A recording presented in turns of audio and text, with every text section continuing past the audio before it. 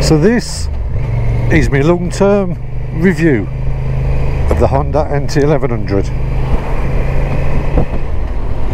Honda UK loaned me the bike for, I think it's just come to a month now. The bike's got to go back this week, and I've been round France on the bike. Honda asked me if I wanted to tour France on the bike, and it'd be rude not to. So I wonder how I've got on with the bike. What do I think of it? It's brilliant. It is absolutely brilliant. I didn't think it was going to be this good, to be honest. I really didn't. Now, my first impressions of this bike was the seating position, where the bars are a little bit lower than the elbows, which makes it a very comfortable upright position. You can sit forward or you can slouch back. You don't get any aching or strain on the shoulders or the shoulder blades, where on some bikes with the higher bars you do. On this you don't. It seems to be just perfect, that handlebar position. We've got cruise control on the right hand side and the stop start button. On the left hand side we've got our navigation system, where we can scroll through all the menus, change the settings, change the rider mode. I'm not going to go full into the spec of how the display works, but the display is absolutely brilliant. Even with the bright sun on it, it's fantastic. It's clearly visible in all weather. And so at the moment I've got my phone connected on CarPlay. So what I'm using is Google Maps to navigate through Bridge North. I know where I'm going, but just so we can see the display on there. There's also the menu you can use on CarPlay for your phone, so you can select your music. You can actually go into the settings of the bike and change the display on there. But that's absolutely brilliant. I love that Apple CarPlay. But what I found was the trick is the phone has to be connected to the bike via its charge lead. So the charge lead goes in there, and then what you have to do for CarPlay to work, you have to have your headset connected. So I've got the Cardo Pack Talk, so you have to have the headset connected for CarPlay to work. The phone's connected to CarPlay and my headset's connected to the CarPlay, where previously on my VFR my headset's connected to my phone, so they both connect now to the bike instead. But the image is beautiful on there of Google Maps. Another thing I found absolutely brilliant on the bike is the screen. I've got the screen in its highest setting, and normally I can't ride my VFR without earplugs in, and if I'm talking I normally have to have the visor shut because of the wind noise. But I found on this I've got no earplugs in at all now, and that screen cuts out so much wind noise. I mean, I imagine there's still wind noise getting in on the microphone now, but it cuts out so much. It's absolutely brilliant. And then you've got the little side wings, the deflectors, which deflect the wind. I can feel the wind there. I can feel it pushing my hand there, so it's blowing the wind up over my shoulders instead of it hitting me on my shoulders. So those work absolutely brilliant, they do. To be honest, I didn't think they was going to do much, but when you put your hand up into the turbulence, it's surprising how much deflection it puts on the bike. It's got the same engine as the Africa Twin, a few slight tweaks, nothing major, but it basically is the Africa Twin engine. So I can't wait to try the Africa Twin, because this engine is absolutely, it's beautiful. It's got enough power. The engine braking is amazing on it. You can change all the engine braking, traction control and the power. The power is absolutely perfect for me, and it's so smooth. So smooth. This model's got the centre stand, the comfort seat and the quick shifter on it. Those are extras, but they are fitted to this bike. I fell in love with the quick shifter. I'm going to have a big shock on that when I get back to the VFR. And the big thing on this is the seat. This has got the comfort seat, and the seat is a dream. It is absolutely beautiful on your bum. I mean, we did 7 days tour in France. We mainly picked back roads, so it was about 9 hours a day we was in the saddle. And I've got to say, it was only from about day 6 onwards I was starting to get a bit sore, and that's purely just because of the amount of time I'd been on the bike. But comfort, I've never known a seat like it. It's quite wide at the back underneath your bum cheeks, so you've got plenty of spread to cover your bum, and then as you come in between your legs it's quite thin, so you don't have so much pressure pressing on the inside of your legs. It seems to flick over, no problem, into any corner. It really does handle amazing. So impressed with the handling of it. I ain't going to want to go back to my VFR. Being this comfortable for 9 hours a day in the saddle takes some beating. But this bike did it. And the only issue I experienced was my right hand. I don't know if you can see now, I'll try and get it on camera. Now what I do, it's just natural to me, I don't even think about it. I always ride with this finger covering the brake, even on the motorway, even when I had cruise control on. So I'm gripping the accelerator with the rest of my hand, but I always cover the front brake. It's something I don't even think about, I just seem to do it naturally. And I note on the outside of my hand, on the scaphoid, after about 2 to 3 hours, my hand was aching a bit, I'd have to keep flexing it. The clutch is light and smooth. It took a bit getting used to the throttle, because it's so responsive instantly, where on my VFR I was used to a bit of free play before the throttle would roll on, and I kind of got used to that, where on this you've only got to slightly touch it and it's accelerating straight away. The exhaust and the sound of it, it's stunning. I love the sound of it, and that's the standard can. For me personally, I would not change the can. I would not put an aftermarket can on it. I don't need any more power out the bike.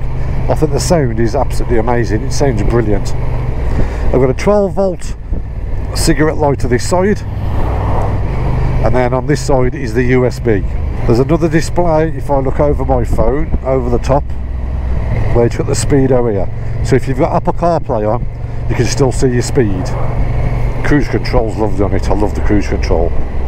That come in handy in France, because there was quite a few long straight roads, long straight roads. The panniers are absolutely brilliant on it. One side's bigger than the other. Obviously you've got the cutout on the one side where the exhaust is, but the good thing Honda's done is they've made the bags to compensate that.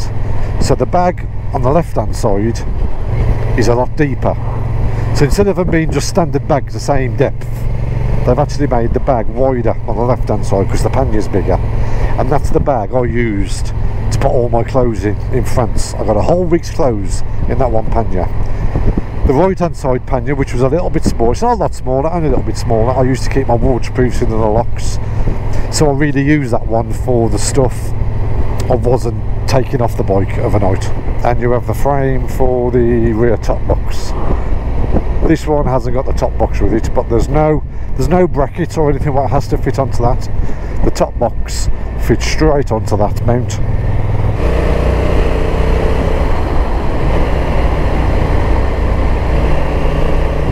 The power's beautiful. That was in 6th gear, so I didn't knock down the gear then to overtake. I just opened the throttle, and it had enough beans in it to fly past that van. And I think the good thing with it was using it for a week in France, which allowed me to really see what the bike was like 9 hours a day.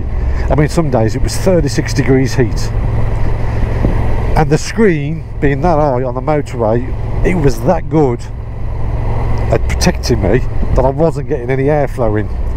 So I did have to lower the screen on some of the motorways just to get a bit of fresh air into me. The one thing I've noticed which surprised me was pushing this and the VFR in and out of my garage. The VFR was heavier. It was heavier to manoeuvre. The front brake is amazing. I do notice the front does dive down a little bit when you brake heavy. It seems to absorb the deacceleration quite good. So the wind protection as well from this nice wide tank area keeps all the wind off your lower part of your body. You've got the lower fairing parts what stop the water road surface coming up onto your feet, and also deflects cold air up your legs. That works really well, that does. You can adjust the rear suspension. You can make it harder or softer. It's not got electronic. You can adjust the preload just down here on the front, but I think how the bike's set up at the moment, which I think is factory standard, seems to be just right for me. I'll demonstrate the quick shifter, how smooth the quick shifter is. There's no snatching, no jumping. It's absolutely beautiful. Right, so we're in second gear, third, fourth, fifth, sixth. That's it. That's how smooth it is. And to go down, it's the same. There you go, fifth, fourth. No snatching, no diving. It's absolutely beautiful. Absolutely beautiful. And even when you go right down low in the revs, it's still got plenty of pull. That's a nice slow corner. Thank you. Oh, just full of beans. So much torque. And it's very, very easy as well to manoeuvre and ride at very, very slow speeds. The bike's not top heavy at all. I think I've got the centre of gravity just right with the way to the engine and its position. And standing up as well. Standing up to ride is great on it.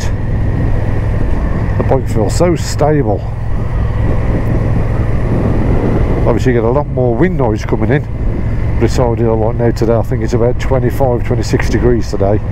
So just to stand up and get a bit of airflow through the mesh jacket. It's lovely. And the rear seat, it steps up quite a bit, and it's nice because it's something to push against when you're accelerating hard. You don't slide on the seat.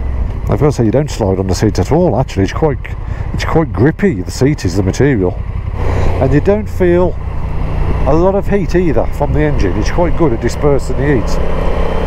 When we had 36 degrees in France, when you were stationary in traffic, you could feel a little bit, but not a lot at all. I was quite surprised with that. I was expecting, with the engine being so exposed and open, you get quite a bit of heat travelling up the legs, but you didn't. And it just seemed you can throw it over. You just want to stick to the bends. It's absolutely beautiful in corners.